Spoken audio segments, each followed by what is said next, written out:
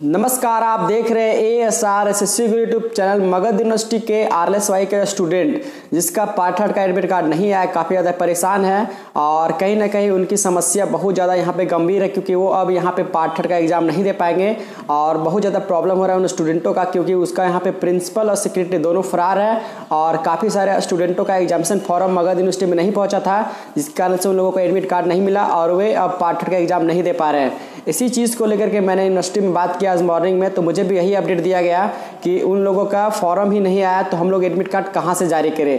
कहीं ना कहीं यूनिवर्सिटी भी अपनी जगह पे सही है, सारा का सारा गलती कॉलेज का है, क्योंकि कॉलेज अगर फॉर्म यहाँ पे यूनिवर्सिटी को देता है तभी यूनिवर्सिटी एडमिट कार्ड जारी करता है। यूनिवर्सिटी का भी कहना साफ है कि 27 तारीख तक हम लोगों ने लास्ट डेट दिया था, लेकिन उस डेट तक भी उस कॉलेज से फॉर्म हमें नहीं भेजा गया, इस कारण से हम लोगों ने एडमिट कार्ड नहीं जारी किया।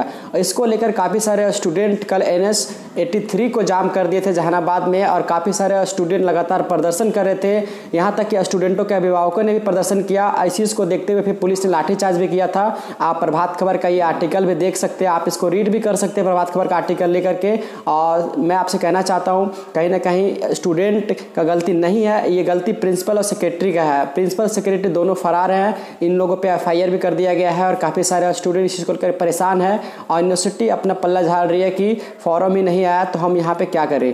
तो कहीं ना कहीं अपनी जगह पे यूनिवर्सिटी भी सही है, तो इस चीज़ को आप लोगों को समझना चाहिए कि गलती सारा का सारा यहाँ पे प्रिंसिपल का है, तो प्रिंसिपल का कुछ अता पता यहाँ पे नहीं है। तो इस वीडियो को अपने दोस्तों के साथ शेयर कीजिएगा ताकि उन स्टूडेंटों को पता चल पाए कि कितने सारे स्टूडेंट rlsy कॉलेज से, जो भी rlsy कॉलेज से होंगे, अपना नीचे कमेंट में अपना नंबर दीजिएगा ताकि हम लोगों को पता चल पाए कितने लोगों के समस्या है और क्या इसका सोल्यूशन होना चाहिए, ताकि आपका करियर बर्बाद ना हो। इस चीज़ को लेकर के सारे जो जितने सारे छात्र संघ के नेता हैं उन लोगों ने भी बोला है कि हम लोग आपके करियर के खिलवाड़ नहीं होने देंगे, जो भी प्रिंसिपल गलती किया उसको उस गलती का सजा मिलेगा। तो दोस्तों इस वीडियो को अपने दोस्तों के साथ शेयर कीजिएगा। मिलते हैं अगले वीडियो में, तब तक बाय, टेक केयर।